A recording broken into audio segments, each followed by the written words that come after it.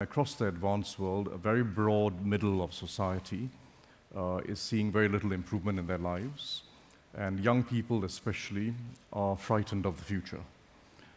They're worried about the jobs of the future, and they're also worried about the fact that there's no sustainable solution today for pensions and healthcare financing, and they're going to have to foot the bill.